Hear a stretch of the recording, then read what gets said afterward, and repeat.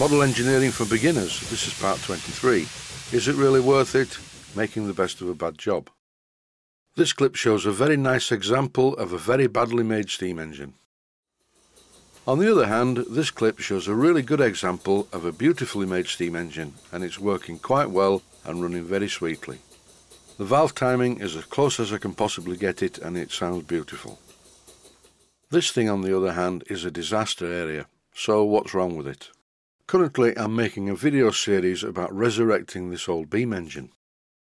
It was one of a job lot of engines that I bought a while back, and I sold the rest of them, but I didn't sell this one because it's too bad to sell.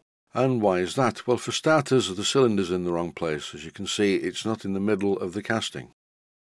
The column that supports the beam is in the centre of the base casting, so as you can easily work out, there's a bit of a problem. The beam itself cannot possibly line up with the piston rod. So the builder of the engine had a brilliant idea. He moved the position of the main bearings on top of the column over to one side. I knew that this was a bad engine when I first started it, but I went ahead with it, and this is as far as I've got. My videos are designed for beginners, so this is a good lesson for a beginner. We all make mistakes, and I make plenty of them. I don't put all of them on the videos. But because of the way this beam engine is made, I thought it was a perfect subject for a model engineering beginners episode. As you can see, the holes are not in a good place on top of the column. I could do it this way. I could fill in the holes and remount the bearings right on the edge of the column. That wouldn't be good either. Someone's already thought of that because there are some filled in holes further out on the top of the column. These holes are filled with filler, and with metal it's not the best way to do things. You can fill metal by using other metal. And here's the principle. I'm using Loctite 603, which is a bearing retainer, which will very tightly retain these 4 countersunk bolts in the holes in the top of the column. As I was screwing these countersunk bolts, or set screws, or whatever you want to call them, into the holes, I noticed that a plug of filler was coming out of the bottom. So another mistake had been made. The builder drilled these holes all the way through the column, which wasn't really necessary, but such is life. And here to prove the point is a plug of filler on top of the column. Here's the last of the set screws or countersunk bolts being screwed into place, and now I think it's time to remove the column.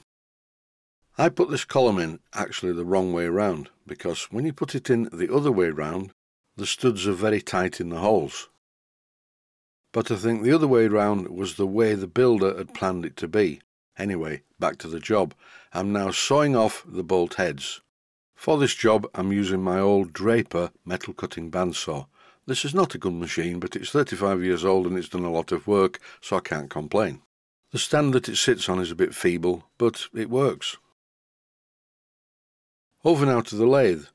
I've fitted the 4-jaw chuck, and now I'm going to tightly clamp the base of the column into the chuck. I need to get this part to revolve concentrically, because at the other end there is a centre.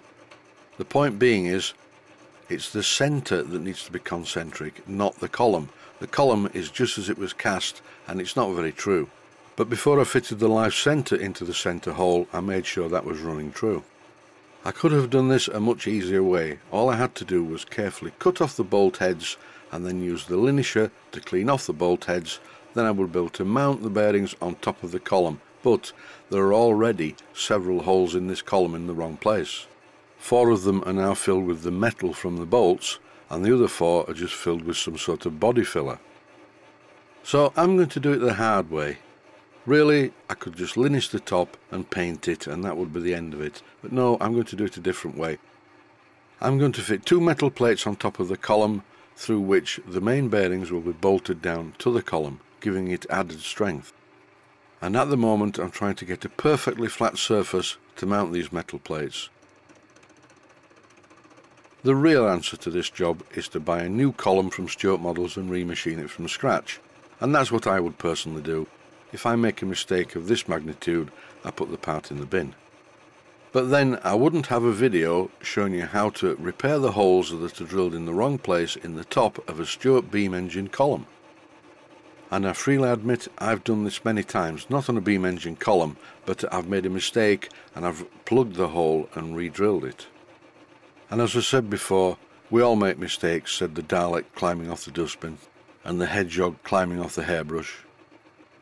Making a successful professional repair is not a problem. Most of the things I do are resurrections of engines. Sometimes they are rebuilds, sometimes they are just sympathetic restorations. Oh yes, and I forgot to mention, 2 of the holes in the side of the column don't have threads in them. The holes were drilled in the wrong place and have been elongated with a file, and they're a right mess. So what I'm going to do is drill the holes a lot deeper using a 7/32 of an inch diameter twist drill, which is tapping size for 1/4 by 40 threads per inch. Then I'm going to make and fit 2 1/4 by 40 threads per inch plugs, which I will screw into the holes. I should have mentioned this earlier, I'll mention it now. When you're plugging holes in metal, it's a good idea to try and use the same kind of metal that you're plugging. And why is this the case? Well, think about it. If you're drilling a hole in the junction between the new piece of metal and the old piece of metal, if one of the pieces of metal is steel and the other one is cast iron, the drill is going to wander towards the cast iron, so it will be very difficult to drill it accurately. I've used steel bolts to plug the holes at the top, but they're not going to get in the way of the bearings. Famous last words, I'm pretty sure they're not going to do anyway. Plus, the thing that I didn't mention earlier, the 2 metal plates that sit on top of the column, which I haven't fitted yet, are going to be pre-drilled to take the bearings, so will also act as a drill guide for the drill when I drill the cast iron. It's always good to think ahead, and in model engineering, thinking ahead is of paramount importance. Before I make these videos, I actually sit and think about what I'm going to do. I don't use a script. The words appear when I look at the pictures. It's more difficult than you think, speaking continuously whilst looking at pictures and describing what you're doing in the pictures. In this clip, I'm threading the holes in the side of the column 1/4 by 40 threads per inch. I drilled the holes quite deep, so this will be a really solid plug. And it needs to be really, because it's holding a fairly vital part of the beam engine, and I don't want it to wobble about at any time. Once I'd finished threading the holes, I turned it upside down to get rid of all the chippings, and now I'm screwing in some brass plugs that I made. All I did was thread a piece of brass bar 1/4 by 40 threads per inch, but before I chopped it off on the bandsaw, I used the bandsaw blade to make a screw slot in the top. Then I chopped off 2 of them, and here I am screwing them in position with some Loctite 603. If I was a proper engineer, the next part of the job would have been to put the column in the milling machine and mill off the top, but no, I use my belt sander. The 1-inch belt sander is very good for things like this. And because it's just there ready to work, it's quicker than setting up the milling machine. In this clip, I'm screwing the entablature at the other side because I want to make sure that the part I'm going to fit lines up with the one at the other side, if you see what I mean. For this job, I'm going to use a transfer punch. This will transfer the positions of the holes from the part to the positions on the column where I need to drill and thread the holes to receive the bolts that hold everything in place. Once I've got the positions of the holes using the transfer punch, I've verified the positions by looking down the holes from the part that's going to be bolted on there. A better idea is to drill and thread just one hole and bolt up the part, then once again use the transfer punch through the hole in the original component to make a mark on the brass plug, and that way everything will line up. I didn't actually do it that way. I did both the holes at one go and everything seems to be okay, but I like to live life dangerously, life on the edge, because it's the only excitement to get these days.